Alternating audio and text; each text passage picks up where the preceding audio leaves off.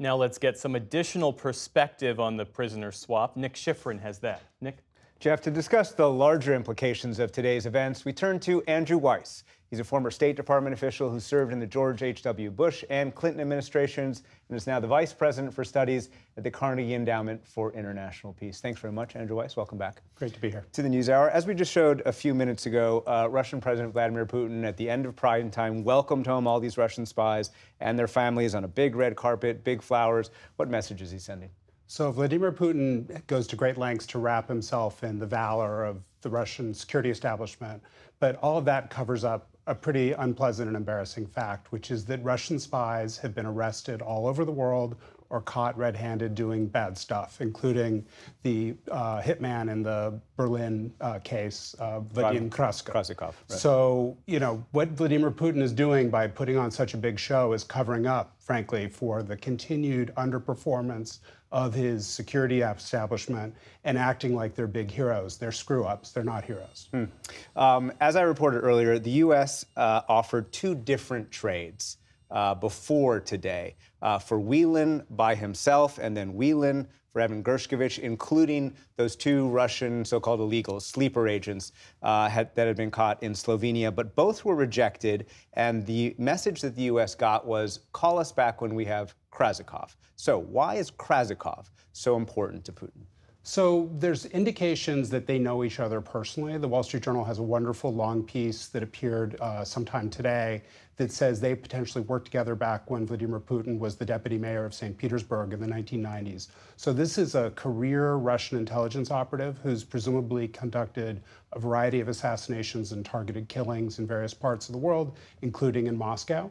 And who claims to have gone to shooting ranges and done other things with Vladimir Putin personally. So there seems to be a connection between the two men, and you saw when he came down the jetway today at the airport of Moscow, Vladimir Putin hugged him.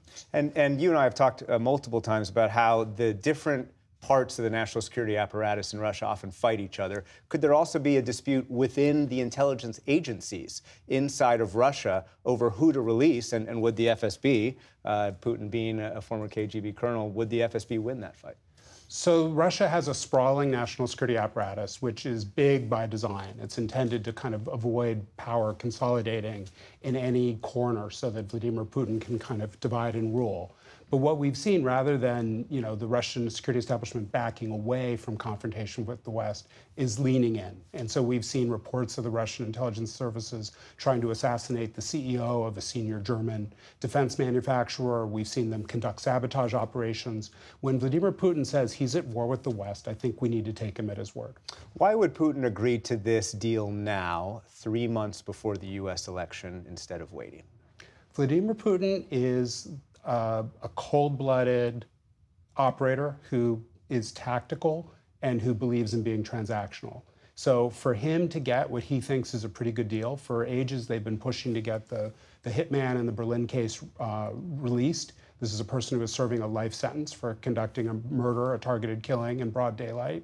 So for them, this is a good deal. And if you look at the other Russians who are coming out of detention, these are people who the Russians wanted back, who were intelligence operatives that have been rolled up in Poland and Norway and in Slovenia, as well as people conducted in U.S. courts. But what is, all these debates about a deal come down to are the numbers, and the counting game is really complicated. So U.S. officials today are at pains to say we're getting 16 people out, and the Russians are getting 8 back. So it's not an apples-to-apples comparison. And yet Putin did not release other Americans, as Jeff was just highlighting, Mark Fogel included. Why might he withhold some of them? They're bargaining chips. So there are other Russians that they want back. There are people that the Russians will continue to take into detention. Any American who's foolish enough to go to visit Russia, even for family reasons, is at risk.